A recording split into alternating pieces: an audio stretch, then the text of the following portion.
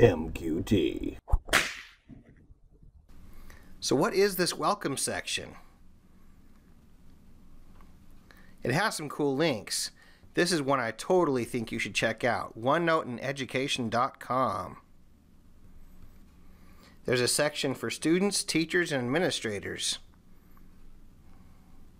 I'm going to go to the student section and look at this. They have interactive guides on how to use OneNote. What if I want to learn about working faster with OneNote? Welcome to the OneNote for Students series. Finding things in OneNote is easy. Simply type a word or phrase into the search box.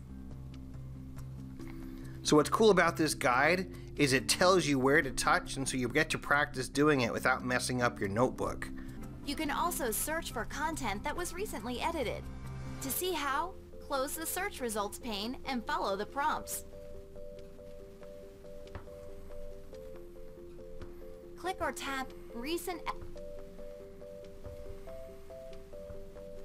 Now you can see a list of pages that were added or changed in the past week, along with the date they were last modified. That's a pretty cool feature. So anyway, this is a great source, OneNote and education.com. You should totally check it out. Manteca Quick Tip.